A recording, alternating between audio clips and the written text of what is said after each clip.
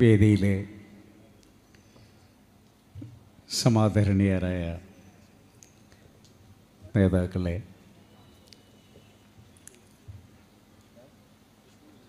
Youth മാർച്ചിൽ പങ്കാളികളായി എത്തിയിട്ടുള്ള മുസ്ലിം യൂത്ത് ലീഗിൻ്റെ കർമ്മനിരതരായ പ്രവർത്തകരെ, നല്ലവരായ മുസ്ലിം ലീഗിൻ്റെ കർമ്മോത്സുകരും കർമ്മനിരതരുമായ പ്രവർത്തകരെ, സുഹൃത്തുക്കളെ, അസ്സലാമു അലൈക്കും വറഹ്മത്തുള്ളാഹി വബറകാതുഹു.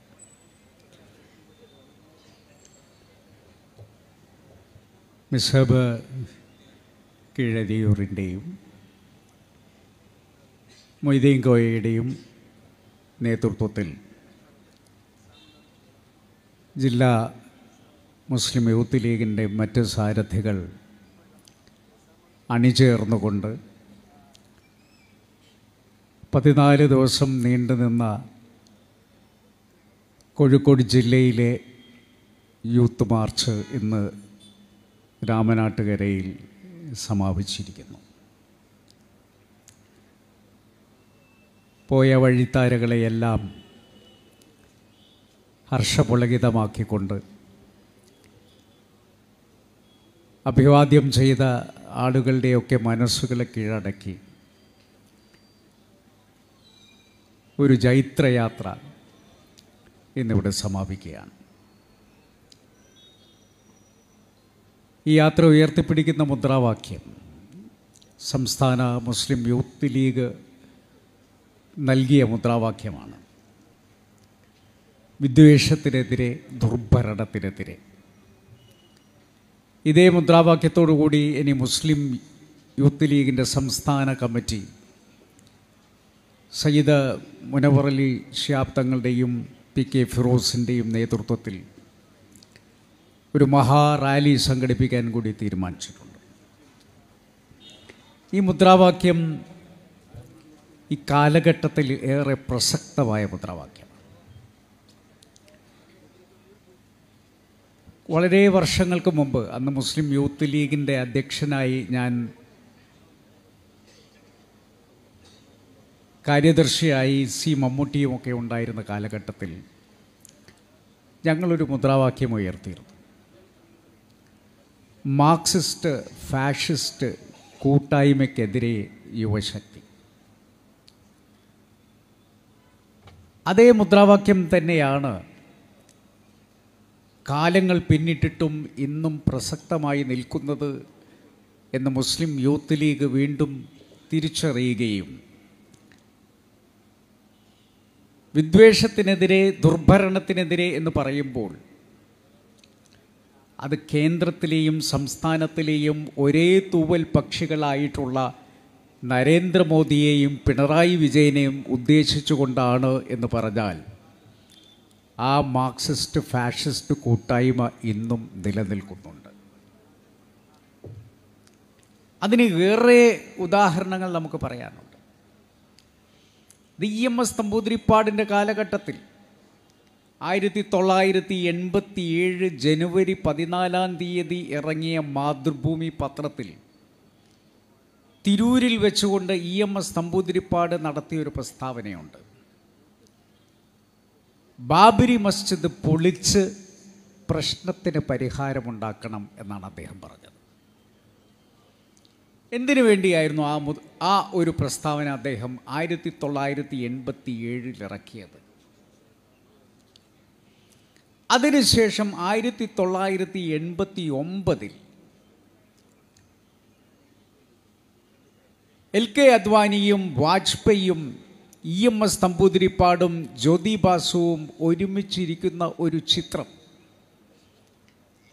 ആ കാലഘട്ടത്തിലെ എല്ലാ പത്രങ്ങളിലും വന്നിട്ടുണ്ടായിരുന്നു.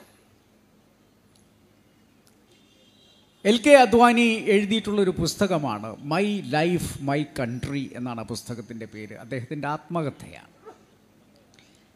അതിനകത്ത് അദ്ദേഹം പറയുന്നുണ്ട്, VP സിംഗിൻ്റെ സർക്കാരിനെ നിലനിർത്തുന്നതിന് വേണ്ടി BJPയും മാർക്സിസ്റ്റ് പാർട്ടിയും ഒരുമിച്ച് പല സന്ദർഭങ്ങളിലും അത്താഴ വിരുന്നിൽ പങ്കെടുത്തിരുന്നു. അതിൽ സ്ഥിരമായി EMS നമ്പൂതിരിപ്പാടും ജ്യോതി ബാസുവും പങ്കെടുക്കാറുണ്ടായിരുന്നു. അന്ന് BJPക്ക് 2 അംഗങ്ങളാണുള്ളത്. ആ 2 അംഗങ്ങളിൽ നിന്നും ഇന്ന് ഇന്ത്യയെ മുഴുവൻ ചൂഴ്ന്നു നിൽക്കുന്ന ഒരു ഹിംസ്ര ജന്തുവായി BJPയെ വളർത്തിയത് സഖാവ് EMS നമ്പൂതിരിപ്പാടും ജ്യോതി ബാസുവും അടക്കമുള്ളവർ നേതൃത്വം കൊടുക്കുന്ന മാർക്സിസ്റ്റ് കമ്മ്യൂണിസ്റ്റ് പാർട്ടിയാണ് എന്നത് നിഷേധിക്കാൻ പറ്റാത്ത ഒരു പരമാർത്ഥമാണ്. ആ ബന്ധം, ആ പൊക്കിൾക്കൊടി ബന്ധം ഇന്നും വിച്ഛേദിക്കപ്പെട്ടിട്ടില്ല. പിണറായി വിജയൻ നവോത്ഥാന മതിൽ കെട്ടിയപ്പോൾ അന്ന് അതിൻ്റെ സംഘാടക സമിതിയുടെ കൺവീനറായി നിയോഗിച്ചത് CP സുഗതൻ എന്ന് പറയുന്ന സംഘിയെയാണ്. ആ CP സുഗതന് ഉമറുൽ ഫാറൂഖ് ആണ് എന്ന് വിശേഷിപ്പിച്ച ഒരു മാന്യൻ ഈ രാജ്യത്ത് ജീവിച്ചിരിപ്പുണ്ട്. അദ്ദേഹത്തിൻ്റെ പേര് KT ജലീൽ എന്നാണ്. CP സുഗതൻ ഈ ഡിസംബർ 6-ാം തീയതി അദ്ദേഹത്തിൻ്റെ ഫേസ്ബുക്കിൽ കുറിച്ചിട്ടതെന്താണ്? ഒരു സംഘിയായതിൽ ഞാൻ അഭിമാനം കൊള്ളുന്നു. ബാബരി മസ്ജിദ് തകർക്കുകയും പകരം അവിടെ ഒരു രാമക്ഷേത്രം ഉയരുകയും ചെയ്യുന്നതിനേക്കാൾ എനിക്ക് കുളിർമ നൽകുന്ന ഒന്നുമില്ല. ഞാൻ അഭിമാനം കൊള്ളുന്നു. ജയ് ശ്രീറാം എന്ന് പറഞ്ഞുകൊണ്ടാണ് അദ്ദേഹത്തിൻ്റെ ആ ഫേസ്ബുക്ക് പോസ്റ്റിംഗ് അവസാനിക്കുന്നത്. ആ CP സുഗതനെ തൻ്റെ ക്ലിഫ് ഹൗസിൻ്റെ അണിയറയിൽ കൊണ്ടുപോയി നവോത്ഥാന മതിൽ കെട്ടുന്നതിന് വേണ്ടിയിട്ടുള്ള ഗൂഢതന്ത്രങ്ങൾക്ക് എല്ലാ തരത്തിലുള്ള പിന്തുണയും നൽകിയ പിണറായി വിജയനും CP സുഗതനും തമ്മിലുള്ള ആത്മബന്ധത്തെക്കുറിച്ച് എന്താണ് KT ജലീലിന് ഇന്ന് പറയാനുള്ളത് എന്നറിയാൻ ഞങ്ങൾക്ക് ആഗ്രഹമുണ്ട്. ഞാൻ നിയമസഭയിൽ ഒരു മുസ്ലിം സംഘടന അവർ മതസൗഹാർദ്ദത്തെക്കുറിച്ച് പറഞ്ഞുകൊണ്ടുള്ള ലഘുലേഖ വിതരണം ചെയ്തപ്പോൾ അവരെ കൈകാര്യം ചെയ്തത് പോലീസല്ല, മറിച്ച് RSSൻ്റെ പ്രവർത്തകർ അവരെ വഴിയിലിട്ട് ആക്രമിക്കുകയും പരിക്കേൽപ്പിക്കുകയും ചെയ്തു. ഈ വിഷയം ഞാൻ നിയമസഭയിൽ ഉന്നയിച്ചു. അതിന് മുഖ്യമന്ത്രി നൽകിയ മറുപടി എന്താണെന്നറിയാമോ? അതിലെ കുറ്റക്കാർ ആ മുസ്ലിം സംഘടനയാണ്. RSSന് വഴിമരുന്നിട്ട് കൊടുക്കുന്നതിന് വേണ്ടിയിട്ടാണ് ആ ലഘുലേഖ അവർ വിതരണം ചെയ്തത് എന്ന്. RSSൻ്റെ ഒരാളെപ്പോലും അതിൻ്റെ പേരിൽ കൽത്തുറുങ്കിൽ അടച്ചിട്ടില്ല. ഈ അടുത്ത് നിങ്ങൾ ഒരു പെൺകുട്ടിയെ തട്ടിക്കൊണ്ടുപോയി, ഒരു കൊച്ചുകുട്ടിയെ തട്ടിക്കൊണ്ടുപോയി. പോലീസ് ഒരു രേഖാചിത്രം പുറത്തുവിട്ടു. ആ രേഖാചിത്രവുമായി സാമ്യമുണ്ട് എന്നതിൻ്റെ പേരിൽ ഷാജഹാൻ എന്ന് പറയുന്ന ഒരു മുസ്ലിം സഹോദരൻ്റെ വീട് RSS കയറി ആക്രമിച്ചു. അവൻ പൊട്ടിക്കരഞ്ഞുകൊണ്ട് ആ വീട്ടിൻ്റെ മുന്നിൽ നിന്നുകൊണ്ട് തൻ്റെ ആത്മരോധനം സമൂഹത്തോട് ഉച്ചത്തിൽ പറയുന്നത് നമ്മൾ ദൃശ്യശ്രാവ്യ മാധ്യമങ്ങളിൽ കണ്ടു. അതിലെ ഒരു RSSകാരനെ പോലും പിടികൂടിയിട്ടില്ല. അതിനുശേഷം യഥാർത്ഥ പ്രതിയെ പിടിച്ചു. ദേശാഭിമാനി പത്രത്തിൽ എഴുതിയിട്ടുള്ളത്, യഥാർത്ഥ പ്രതിയായ പത്മകുമാറിന് പോലീസ് സ്റ്റേഷനിൽ എല്ലാ സംരക്ഷണവും ഞങ്ങൾ നൽകുന്നുണ്ട്, അദ്ദേഹത്തിൻ്റെ മേൽ ആക്രമണം ഉണ്ടാകാതിരിക്കാൻ എന്നാണ്. ഈ പിണറായി വിജയനിൽ നിന്ന് എന്ത് നീതിയാണ് ഈ സമൂഹത്തിന് കിട്ടാൻ പോകുന്നത്? ഈ പിണറായി വിജയൻ ഇവിടെ നടന്നിട്ടുള്ള ഏതെങ്കിലും അക്രമത്തിൻ്റെ പേരിൽ ഒരു RSSകാരനെയോ ഒരു BJPക്കാരനെയോ കൽത്തുറുങ്കിൽ അടച്ചിട്ടുണ്ടോ? എന്നാൽ പൗരത്വ നിയമ ഭേദഗതിയുമായി ബന്ധപ്പെട്ട് മുസ്ലിം ലീഗുകാർ നടത്തിയിട്ടുള്ള പ്രതിഷേധ സമരം, അതിൻ്റെ കൂടെയാണ് ഞങ്ങൾ എന്ന് പറഞ്ഞ പിണറായി വിജയൻ അതിൽ പങ്കെടുത്ത എല്ലാവരുടെ പേരിലും പല നേതാക്കന്മാരുടെ പേരിലും കേസ് രജിസ്റ്റർ ചെയ്ത് അവർക്ക് അവസാനം അവരിൽ നിന്നും പിഴ വാങ്ങുന്ന അവസ്ഥ ഈ കേരളത്തിൽ ഉണ്ടായിട്ടുണ്ട്. എന്നാൽ അത്തരം സന്ദർഭങ്ങളിൽ വിദ്വേഷ പ്രസംഗങ്ങൾ നടത്തിയതിൻ്റെ പേരിൽ ആരെങ്കിലും, RSSൻ്റെ ആരെങ്കിലും പിണറായി വിജയൻ്റെ പോലീസിൻ്റെ മർദ്ദനമേൽക്കേണ്ടി വന്നിട്ടുണ്ടോ? ഇത് ഫാഷിസ്റ്റ് മാർക്സിസ്റ്റ് കൂട്ടായ്മയല്ലേ? ഇതിനെ നിങ്ങൾ ഏത് രീതിയിലാണ് ഇവിടെ ന്യായീകരിക്കാൻ ഉദ്ദേശിക്കുന്നത്? പണ്ട് EMSനെ കുറിച്ച് എൻ്റെ പിതാവ് പറഞ്ഞിട്ടുണ്ട്, അദ്ദേഹത്തിൻ്റെ തൊലിയൊന്ന് മാന്തി നോക്കിക്കഴിഞ്ഞാൽ ഉള്ളിൽ നിങ്ങൾക്ക് കാവി നിറം കാണാൻ സാധിക്കും. ഞാൻ ആ വാചകം ആവർത്തിക്കുന്നു. പിണറായി വിജയൻ്റെ തൊലി മാന്തി നോക്കിയാൽ നിങ്ങൾക്ക് കാവി നിറം കാണാൻ സാധിക്കും, യാതൊരു സംശയവുമില്ല. ആ പിണറായി വിജയനെ ന്യായീകരിക്കാൻ നിങ്ങൾക്ക് 1,000 പ്രസ്ഥാനങ്ങൾ ഈ രാജ്യത്തുണ്ടായേക്കാം. നട്ടെല്ലിൻ്റെ സ്ഥാനത്ത് വാഴനാര് പോലുമില്ലാത്തവർ. പക്ഷേ നട്ടെല്ലും നല്ലൊരു തലയെടുപ്പുമുള്ള മുസ്ലിം ലീഗ് പ്രസ്ഥാനത്തെ നിങ്ങളുടെ ആലയിൽ കൊണ്ടുപോയി കെട്ടാൻ നിങ്ങൾ ആഗ്രഹിച്ച അടുപ്പത്ത് വെള്ളം വെച്ചിട്ടുണ്ടെങ്കിൽ എടുത്ത് താഴെ വെക്കുന്നതാണ് നല്ലത്. ഇടക്കിടക്ക് നമ്മളിങ്ങനെ തോണ്ടുക. നിങ്ങൾ വിചാരിക്കും സ്നേഹം കൊണ്ടാണ്. 2 തരത്തിലാണ് ഇവർ ആളുകളെ കൊല്ലുക. ഒന്നുകിൽ ഞെക്കിക്കൊല്ലും, അല്ലെങ്കിൽ നക്കിക്കൊല്ലും. ഇത് രണ്ടിനും നിന്ന് കൊടുക്കാൻ മുസ്ലിം ലീഗിന് ഇപ്പോൾ സൗകര്യമില്ല എന്ന് മാത്രമാണ് ഞങ്ങൾക്ക് സൂചിപ്പിക്കാറുള്ളത്. അതാണ് ഞാൻ ഇവിടെ സൂചിപ്പിച്ചത്.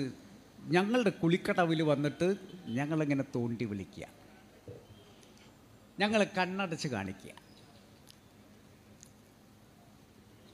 ഒരേ സമയം 2 തോണിയിൽ കാലുവെക്കുന്ന പാരമ്പര്യം പാണക്കാട് സയ്യിദ് സാദിഖ് അലി ശിഹാബ് തങ്ങളുടെ പ്രസ്ഥാനത്തിനില്ല എന്ന് ഞാൻ സൂചിപ്പിക്കുകയാണ്. അല്ലെങ്കിൽ എന്ത് കണ്ടിട്ടാണ് ഞാൻ നിങ്ങളുടെ കൂടെ വരേണ്ടത്? എന്ത് ഗുണമാണ് ഈ ഇടതുപക്ഷത്തിനുള്ളത്? ഈ 20 എണ്ണോ ഈ ബസ്സിലുള്ളത് കൊണ്ടാണ് നമുക്ക് സമാധാനമായിട്ട് ഇവിടെ കഴിയാൻ പറ്റുന്നത്. അത് ആ വഴിക്ക് പോകുന്നതാണ് നല്ലത്.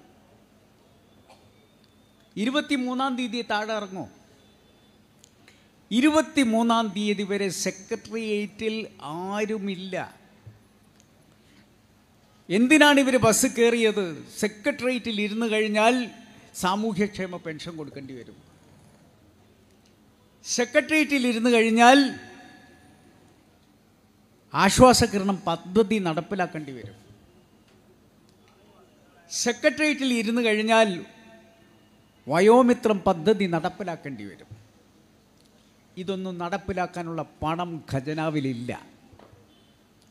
ആ പണം ദൂർത്തടിച്ചിട്ടാണ് ഇവിടെ ബസ് മോടി പിടിപ്പിച്ച് അതിനകത്ത് കറങ്ങുന്ന കസേര ഇട്ട് അതിനകത്ത് ശീതീകരിച്ചിട്ടുള്ള ടോയ്ലറ്റ് നിർമ്മിച്ച് ഈ രാജ്യത്ത് ഊരു ചുറ്റിക്കൊണ്ടിരിക്കുന്നത്. അതിനു പുറമെ ഏകദേശം 45ഓളം വാഹനങ്ങൾ ഡീസലും പെട്രോളും അടിച്ച് യാതൊരു കാര്യവുമില്ലാതെ അതിൻ്റെ പിന്നാലെ പാഞ്ഞുകൊണ്ടിരിക്കുകയാണ്. ഇതുകൊണ്ട് ഈ രാജ്യത്തെ സാധാരണക്കാരന് എന്ത് ഗുണമാണ് കിട്ടാൻ പോകുന്നത്? എൻ്റെ നിയോജക മണ്ഡലത്തിൽ ഒരു കർഷകനുണ്ടായിരുന്നു. ആ കർഷകന് കാർഷിക നഷ്ടം സംഭവിച്ചപ്പോൾ അദ്ദേഹത്തിന് നഷ്ടപരിഹാരമായി പണം ആവശ്യപ്പെട്ടുകൊണ്ട് അദ്ദേഹം ഒരു അപേക്ഷ കൊടുത്തു. ആകെ കിട്ടാനുള്ളത് 19,000 രൂപ മാത്രമാണ്. കൊടുത്തില്ല. ഞാൻ നിയമസഭയിൽ ചോദ്യം ചോദിച്ചു, എന്തുകൊണ്ടാണ് കൊടുക്കാത്തത്? അതിന് കൃഷി വകുപ്പ് മന്ത്രി നൽകിയ മറുപടി, ചില സാങ്കേതിക പ്രശ്നമുണ്ട്, ഒരാഴ്ചക്കുള്ളിൽ ഞങ്ങളത് പരിഹരിച്ച് ആ പണം കൊടുക്കും. 6 മാസമായിട്ടും കൊടുത്തില്ല. ഇനി നിങ്ങൾക്ക് കൊടുക്കേണ്ടി വരില്ല, കാരണം ആ കർഷകൻ മരണപ്പെട്ടുപോയി. 19,000 രൂപയ്ക്ക് വേണ്ടി കാത്തിരുന്ന് അവനർഹമായി കിട്ടേണ്ട നഷ്ടപരിഹാരത്തിന് വേണ്ടി കാത്തിരുന്ന് അയാൾ മരിച്ചുപോയി. നിങ്ങൾ ആർക്ക് വേണ്ടിയാണ് ഭരിക്കുന്നത്? നിങ്ങൾ ഇവിടുത്തെ മുതലാളിമാർക്ക് വേണ്ടിയാണ് ഭരണം നടത്തിക്കൊണ്ടിരിക്കുന്നത്. നിങ്ങൾ ഓരോ ദിവസവും രാവിലെ പ്രാതലിന് ഓരോ മുതലാളിമാരുടെ വീട്ടിലും ചെല്ലാം എന്ന് സമ്മതിച്ചിരിക്കുന്നു. എന്തിനു വേണ്ടി? ആ വകയിൽ കിട്ടുന്ന സാമ്പത്തിക സ്രോതസ് എങ്ങനെ ഉപയോഗിക്കാൻ പറ്റും എന്നാലോചിക്കാൻ വേണ്ടി.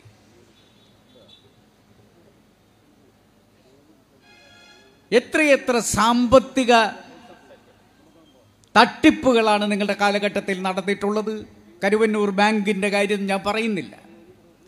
കോടിക്കണക്കിന് രൂപ പാർട്ടിക്ക് ആസ്തി ഉണ്ടാക്കി എന്നുള്ളതല്ലാതെ പാവപ്പെട്ടവൻ്റെ വയറ്റിലേക്ക് എന്തെങ്കിലും ഒരു ഭക്ഷണം എത്തിക്കാൻ നിങ്ങൾക്ക് കഴിഞ്ഞിട്ടുണ്ടോ?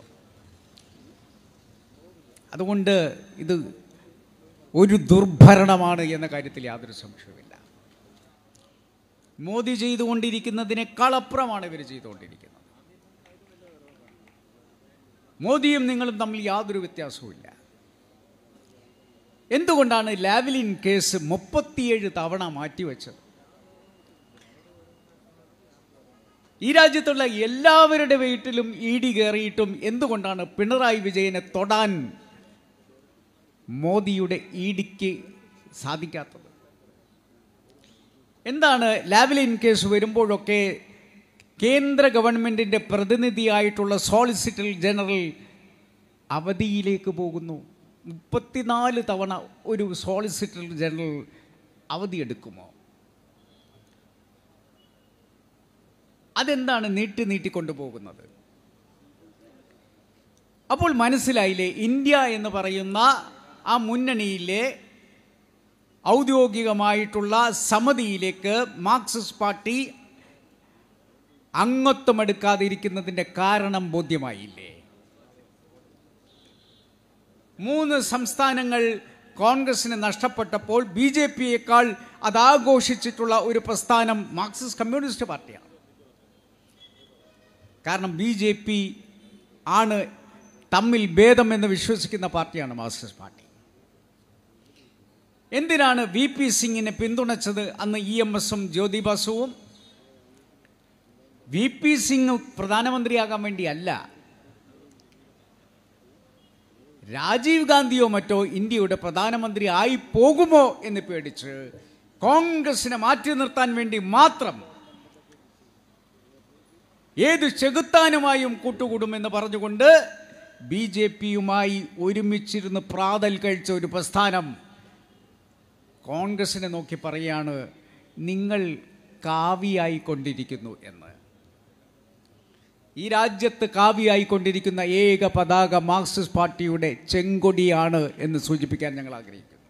അതിൻ്റെ നിറം മാറി അത് കാവിയായി കഴിഞ്ഞു. അപകടകരമായ അവസ്ഥയിലേക്കാണ് നമ്മൾ പോകുന്നത്. വിശ്വാസികളെ മുഴുവൻ ചോദ്യം ചെയ്യുകയാണ്. ഒരു ബിന്ദു എന്ന് പറയുന്ന മിനിസ്റ്റർ അവർ പറയുന്നു ഹെട്രോനോർമേറ്റീവ് എന്നതിനെ നമുക്ക് മറികടക്കണം എന്നാണ്. എന്താ ഹെട്രോനോർമേറ്റീവ് എന്ന് പറഞ്ഞാൽ? ആണും പെണ്ണും വിവാഹം കഴിക്കുന്ന ഈ രാജ്യത്ത് നടക്കുന്ന സാമൂഹ്യ വ്യവസ്ഥിതി അനുസരിച്ച് ഉള്ള വിവാഹങ്ങൾ, അതിനെ മറികടന്ന് ആണാണിനെയും പെണ്ണിനെയും കല്യാണം കഴിക്കുന്ന അവസ്ഥ ഉണ്ടാകണം എന്നാരാ പറയുന്നത്? ഈ രാജ്യത്തെ ഉന്നത വിദ്യാഭ്യാസ വകുപ്പ് മന്ത്രിയാണ് പറയുന്നത്. ഞാൻ ചോദിക്കട്ടെ, ഈ കേരളത്തിൽ ഏറ്റവും കൂടുതലുള്ളത് ആരാണ്? വിശ്വാസികളാണോ അവിശ്വാസികളാണോ? മുസ്ലിങ്ങളെ മാത്രമല്ല ഞാൻ പറയുന്നത്. ഹിന്ദു സമൂഹത്തിലായാലും ക്രിസ്തീയ സമൂഹത്തിലായാലും മാർക്സിസ്റ്റ് കമ്മ്യൂണിസ്റ്റ് പാർട്ടിയോടൊപ്പം സഹയാത്രികരായി നടക്കുന്നവരായാലും ഏറ്റവും കൂടുതൽ കേരളത്തിലുള്ളത് വിശ്വാസികളാണ്. ആ വിശ്വാസികളെ മുഴുവൻ പുച്ഛിച്ച് മാറ്റി നിർത്തിക്കൊണ്ട് നാസ്തികതയോടൊപ്പം നിൽക്കാൻ കേരളത്തിലെ ജനങ്ങൾ തയ്യാറാകണം എന്ന് ഒരു മന്ത്രി പറഞ്ഞാൽ, ഹെട്രോനോർമേറ്റീവ് അല്ല, ഹോമോസെക്ഷുവാലിറ്റിയും ഗേയും ലെസ്ബിയനുമാണ് ഈ കേരളത്തിൽ ഉണ്ടാകേണ്ടത് എന്ന് നിങ്ങൾ പറഞ്ഞാൽ വിശ്വാസികൾ അതിനെ ചോദ്യം ചെയ്യും. ആ വിശ്വാസികൾ ചോദ്യം ചെയ്യുമ്പോൾ ഞങ്ങൾ 6-ാം നൂറ്റാണ്ടിലുള്ളവരാണ് എന്ന് പറഞ്ഞ് ഞങ്ങളെ പുച്ഛിച്ചാൽ, ഇപ്പം എന്നോട് പലപ്പോഴും ഈ കമ്മ്യൂണിസ്റ്റുകാർ പറയുന്നത്, നിങ്ങളൊരു ഡോക്ടറല്ലേ, നിങ്ങൾ ഹെട്രോനോർമേറ്റീവിൻ്റെ കൂടെ നിൽക്കുകയാണോ വേണ്ടത്, നിങ്ങൾ ഹോമോസെക്ഷാലിറ്റിയുടെ കൂടെ നിൽക്കേണ്ടതെന്നാണ്. നിങ്ങൾക്കറിയുമോ, ലോകത്ത് എയ്ഡ്സ് എന്ന് പറയുന്നൊരു രോഗം ഉണ്ടായ സമയത്ത്, അന്ന് ഞാൻ ആ എയ്ഡ്സ് എന്ന് പറയുന്ന രോഗത്തെക്കുറിച്ചുള്ള പ്രഖ്യാപനം ഉണ്ടാകുന്ന സമയത്ത് അവസാന വർഷ മെഡിക്കൽ വിദ്യാർത്ഥിയാണ് ഞാൻ. അപ്പോൾ അതിൻ്റെ കാരണങ്ങൾ പറഞ്ഞതിൽ അതേറ്റവും കൂടുതൽ എയ്ഡ്സ് രോഗം പടരാനുള്ള കാരണങ്ങളിൽ ഒന്ന് ഹോമോസെക്ഷുവാലിറ്റിയാണ് എന്നുള്ളതായിരുന്നു അതിൻ്റെ ഉത്തരം. അതുകൊണ്ട് ഡോക്ടർ എന്നുള്ള നിലക്ക് തന്നെ ഞാൻ പറയുന്നു, ഹെട്രോനോർമേറ്റീവിനെ മറികടന്നുകൊണ്ട് ഹോമോസെക്ഷുവാലിറ്റിയും ലെസ്ബിയനും ഗേയും ആയി അരാജകത്വം ക്യാമ്പസുകളിലടക്കമുണ്ടാക്കാൻ ഏത് SFI-കാരനാണെങ്കിലും ഏത് DYFI-കാരനാണെങ്കിലും നിങ്ങൾ വന്നാൽ അതിനെ ചെറുക്കാൻ ആ കൊക്കിൽ ശ്വാസമുണ്ടെങ്കിൽ അതിൻ്റെ മുൻപന്തിയിൽ ഞാനും ഉണ്ടാകും എന്ന് സൂചിപ്പിക്കാൻ ഞങ്ങൾ ആഗ്രഹിക്കുകയാണ്. അങ്ങനെ പേടിപ്പിച്ച് മൂക്കിൽ വലിക്കാൻ പറ്റുന്നതൊന്നല്ല ഈ രാജ്യത്തെ വിശ്വാസം എന്ന് പറയുന്നത്. അത് ഹൈന്ദവ വിശ്വാസമായാലും അത് ക്രിസ്തീയ വിശ്വാസമായാലും അത് മുസ്ലിങ്ങളുടെ ഇസ്ലാമിക വിശ്വാസമായാലും ആ വിശ്വാസത്തിനപ്പുറം ഒരു ചെറിയ ന്യൂനപക്ഷമായിട്ടുള്ള നാസ്തിക വിശ്വാസത്തിൻ്റെ പിന്നാലെ പോകുന്നവർ വന്ന് ഞങ്ങളെ ചൊൽപ്പടിക്ക് നിർത്താൻ ശ്രമിച്ചാൽ, നിങ്ങളാണ് കേരളം എന്ന് ഈ രാജ്യത്ത് വിളംബരം ചെയ്യാൻ ശ്രമിച്ചാൽ അത് കയ്യും കെട്ടി നോക്കി നിൽക്കാൻ ഞങ്ങൾക്ക് സാധിക്കില്ല എന്ന് മാത്രമാണ് അത് സംബന്ധിച്ച് പറയാനുള്ളത്. അതുകൊണ്ട് ദീർഘമായ ഒരു പ്രസംഗത്തിലേക്ക് മുതിരുന്നില്ല. ഈ കമ്മ്യൂണിസം അവർ ഭരണത്തെക്കുറിച്ച് ഈ ഭരണത്തിൽ നിന്നും ആളുകളുടെ ശ്രദ്ധ തിരിച്ചു വിടാൻ വേണ്ടിയിട്ടാണ് ഇവർ ഈ ജെൻഡർ ന്യൂട്രാലിറ്റി, ഹോമോസെക്ഷാലിറ്റി എന്നൊക്കെ പറയുന്ന സാധനം കൊണ്ടുവരുന്നത്. അതിനൊന്നും കീഴ്പ്പെടാൻ നമ്മൾ ഈ ഭരണത്തെ ഞങ്ങൾ പൊളിച്ചെഴുതും. ഇനിയുള്ള ഭരണം ഐക്യ ജനാധിപത്യ മുന്നണിക്കുള്ളതാണ് എന്ന കാര്യത്തിൽ യാതൊരു സംശയവും വേണ്ട. അപ്പോൾ എങ്ങനെയെങ്കിലും ഒന്ന് രക്ഷപ്പെടാം. ഈ പാർലമെൻറ്റിൽ 4 സീറ്റ് കിട്ടിയാലേ ഇവർക്ക് ദേശീയ അംഗീകാരം ഉണ്ടാവുള്ളൂ. അതിനുവേണ്ടിയാണ് എല്ലാ പ്രസ്ഥാനത്തിനകത്തും ആശയക്കുഴപ്പമുണ്ടാക്കുക.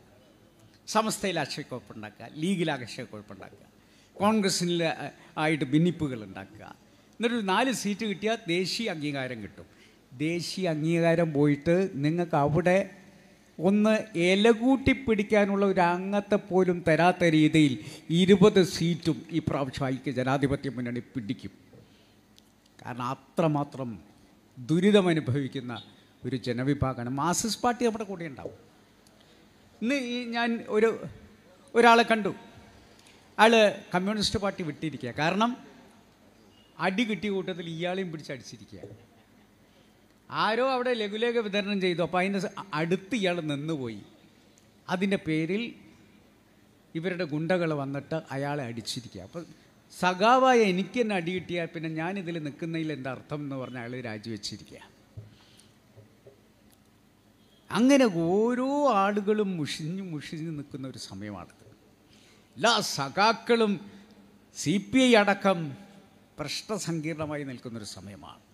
ആ സമയത്ത് നിങ്ങൾ ചുളിവിൽ വീണ്ടും അധികാരത്തിൽ വരാമെന്ന ആഗ്രഹത്തോടു കൂടി കിടന്നുറങ്ങുന്നുണ്ടെങ്കിൽ പിണറായി വിജയൻ നിങ്ങൾക്ക് ഞെട്ടി ഉണരേണ്ടി വരും എന്ന് മാത്രമാണ് ഞങ്ങൾക്ക് സൂചിപ്പിക്കാനുള്ളത്. കോൺഗ്രസ് തോറ്റിട്ടൊന്നുമില്ല. കോൺഗ്രസ്സിന് മൊത്തത്തിൽ ഈ 4 മണ്ഡലങ്ങളിലെടുത്ത സീറ്റ് നോക്കിക്കഴിഞ്ഞാൽ 9.6 ലക്ഷം വോട്ടിന് കോൺഗ്രസ് മുന്നിലാണ് ഈ 4 സംസ്ഥാനങ്ങളിൽ. ഹിന്ദി ബെൽറ്റ് എടുക്കുകയാണെങ്കിൽ 4.6% വ്യത്യാസം മാത്രമേ കോൺഗ്രസും BJPയും തമ്മിലുള്ളൂ. ആ കോൺഗ്രസിനെ നോക്കി നിങ്ങൾ ഇല്ലാതെയായി എന്ന് പറയുന്ന മാർക്സിസ്റ്റ് പാർട്ടിക്ക് കൊട്ടക്കണക്കിന് സീറ്റാണല്ലോ കിട്ടിയിട്ടുള്ളത്. ഇവിടെ ഈ ഗോവിന്ദൻ മാസ്റ്ററൊക്കെ പറയുന്ന വിചാരിച്ചാൽ ഈ നാളത്തെ പ്രധാനമന്ത്രിനെ മൂപ്പരെ വീട്ടിൽ നിന്ന് തീരുമാനിക്കുന്നുള്ള രീതിയിലാണ്. പ്രധാനമന്ത്രി പോയിട്ട് ഇനി ഈ രാജ്യത്ത് ഒരു മന്ത്രിയെപ്പോലും തീരുമാനിക്കാൻ കഴിയാത്ത വണ്ണം മാർക്സിസ്റ്റ് പാർട്ടി ശുഷ്കിച്ച് കഴിഞ്ഞിരിക്കുന്നു എന്ന് അദ്ദേഹം ഓർക്കുന്നത് നന്നായിരിക്കും. അതുകൊണ്ട് ഈ ഒരു യൂത്ത് മാർച്ച് ഇവിടെ സമാപിക്കുമ്പോൾ ഒരു വലിയ സന്ദേശമാണ് നമുക്ക് കൊടുക്കാനുള്ളത്. ഇനി നമ്മൾ മുഹബത്തിൻ്റെ കൊച്ചു കടകൾ തുറക്കും എന്ന് പറഞ്ഞത് രാഹുൽ ഗാന്ധി പറഞ്ഞിട്ടുള്ളതിൽ വെച്ച് ഏറ്റവും അദ്ദേഹം ഒരു ബുദ്ധിമാനാണ്. നിങ്ങൾ ആലോചിച്ച് നോക്കുക, അദ്ദേഹം ഒരൊറ്റ കാര്യത്തിൻ്റെ മുകളിലാണ് പിടിച്ചു നിൽക്കുന്നത്. എന്തിൻ്റെ മുകളിലാണ്? അദാനി എന്ന് പറയുന്ന അവരുടെ പൊക്കിൽ കൊടിയിലാണ് അദ്ദേഹം പിടിച്ചിരിക്കുന്നത്. അതുകൊണ്ടാണ് ഇവർക്കിങ്ങനെ വിറക്കുന്നത്. അദാനിനെ തൊട്ട് കഴിഞ്ഞാൽ പാർലമെൻറ്റ് അംഗത്വം പോവും. അദാനിനെ തൊട്ടതിൻ്റെ പേരിലാണ് മഹുവ മൈത്ര പോയിരിക്കുന്നത്. അപ്പോൾ സ്പീക്കറെ ഉപയോഗിച്ചുകൊണ്ട് അദാനിക്കെതിരെ പറഞ്ഞു കഴിഞ്ഞാൽ ലോക്സഭ അംഗത്വം തന്നെ നഷ്ടപ്പെടുത്തുക. രാഹുൽ ഗാന്ധിക്ക് പോയത് അദാനിയെ പറഞ്ഞതിൻ്റെ പേരിലാണ്. മഹുവ മൈത്രയ്ക്ക് പോയത് അദാനിയെ പറഞ്ഞതിൻ്റെ പേരിലാണ്. അപ്പോൾ നിങ്ങൾ നോക്കേണ്ടത് രാഹുൽ ഗാന്ധി കൃത്യമായി അദാനിയെ തന്നെയാണ് പിടിച്ചിരിക്കുന്നത്. ആൾക്കറിയാം പിടിക്കേണ്ട സ്ഥലത്താണ് പിടിക്കേണ്ടത്. അത് പിടിക്കുമ്പം മോദി കിടന്ന് പിളയുന്നത് നിങ്ങൾ കണ്ടില്ലേ? അതാണ് മർമ്മം എന്ന് പറയുന്നത്.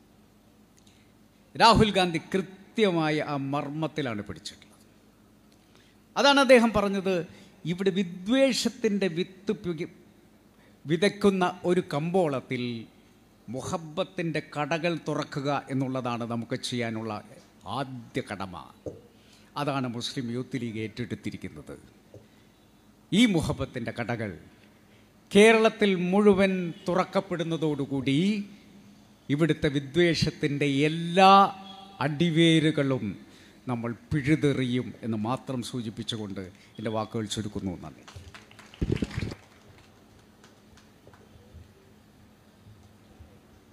മുസ്ലിം യൂത്ത് ലീഗിൻ്റെ സംസ്ഥാന ജനറൽ സെക്രട്ടറിയും